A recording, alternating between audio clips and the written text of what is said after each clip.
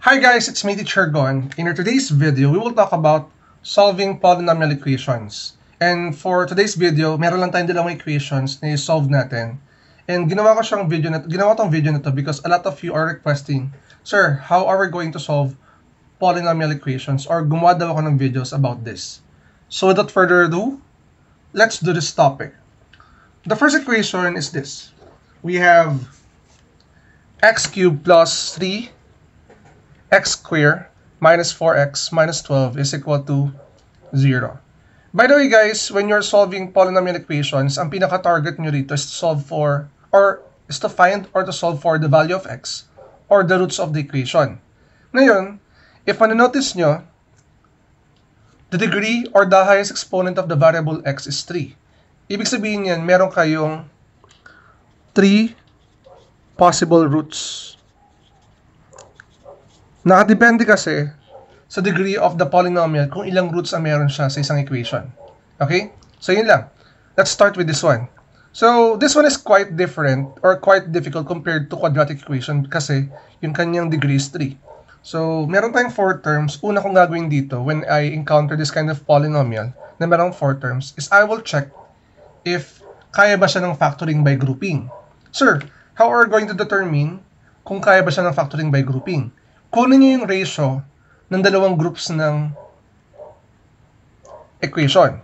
First, kunin natin yung ratio ng yung ratio nito. Meron tayo itong coefficient na 1 in which 1 and 3, that is 1 is to 3. Okay?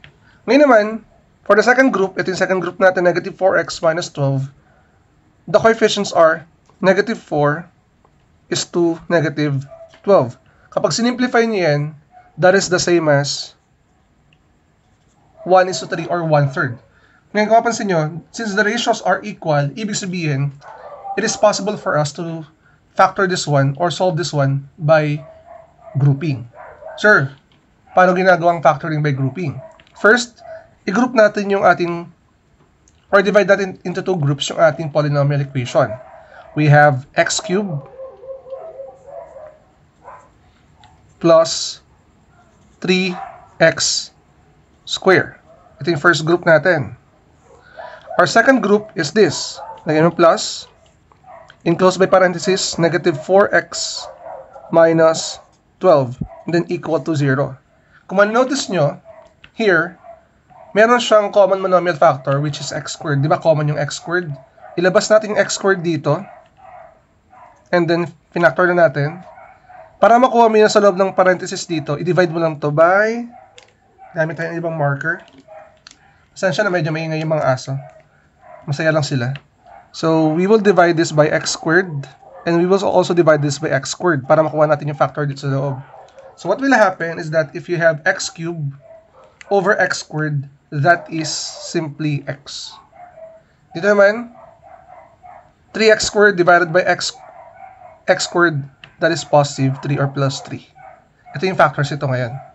For the other group, as you can see, ang common sa kanila is negative 4.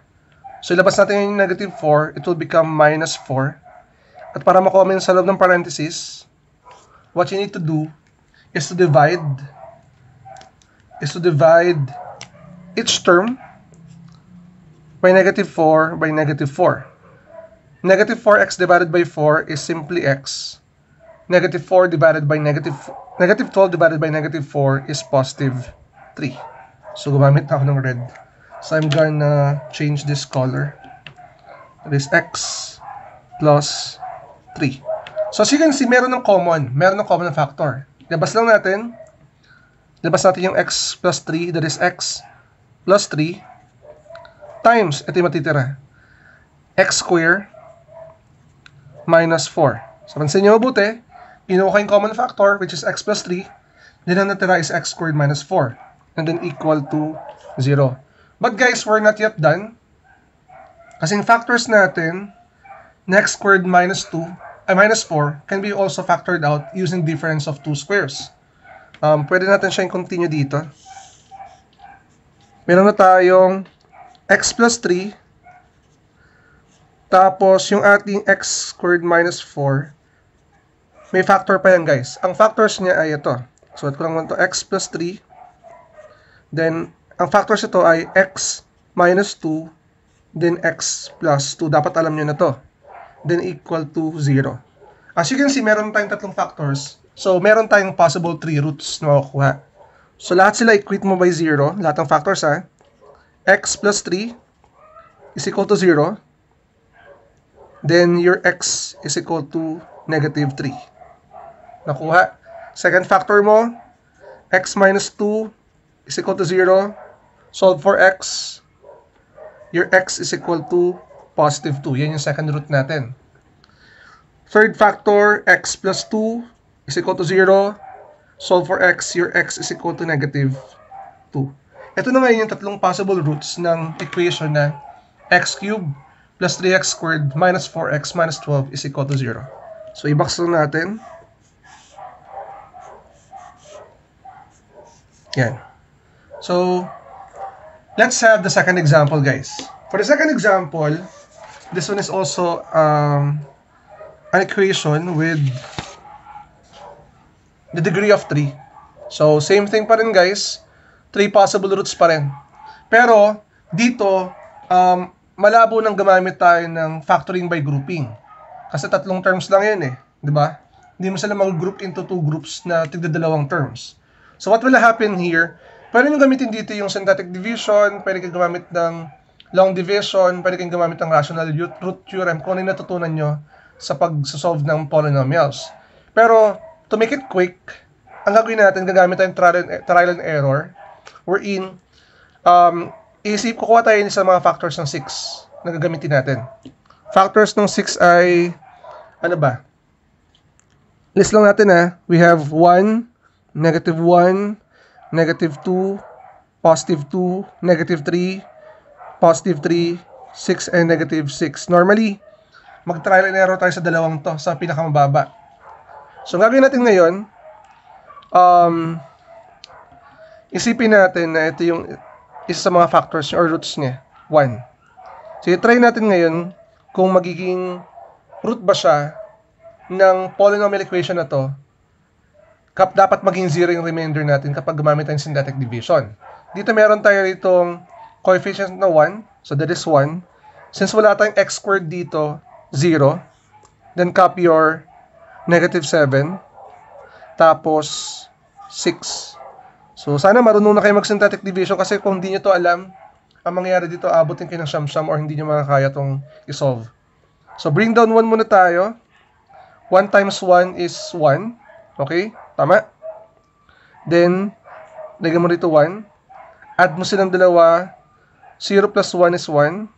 1 times 1 is 1 ulit. So, another 1 dito, guys. Add mo silang dalawa. That is negative 6. Okay? Then, negative 6 times 1, that is negative 6. Add natin itong dalawang to, 6 plus negative 6, definitely, this is 0. Since 0 ang last mo, ito yung remainder mo. Okay? This is your remainder.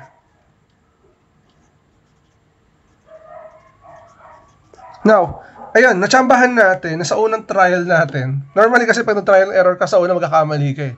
Natsambahan natin na nakatama tayo ng sagot. Na 0 agad to. If this remainder is 0, automatically, guys,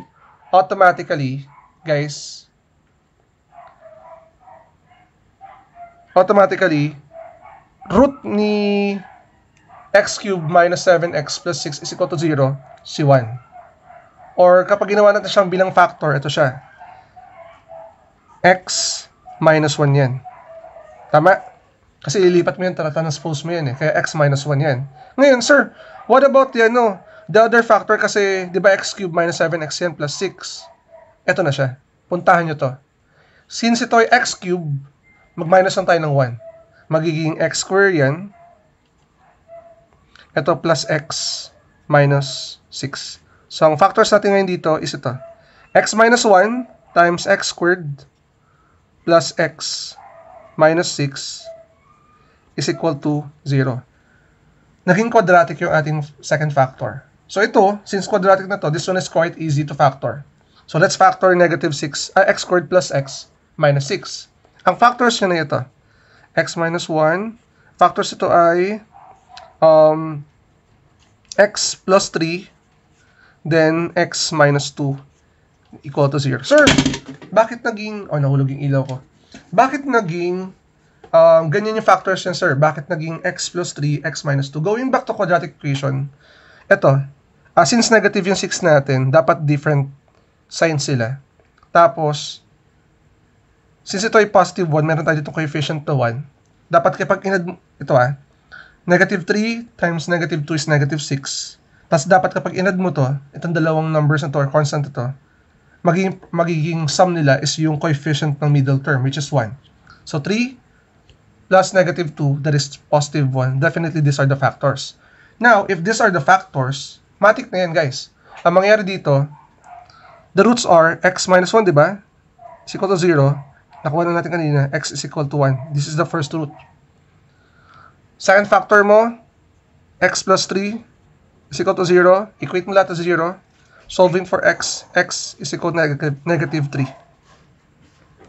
Third factor mo, x minus 2 is equal to 0. Solve for x, transpose mo na lang yan para mas mabilis.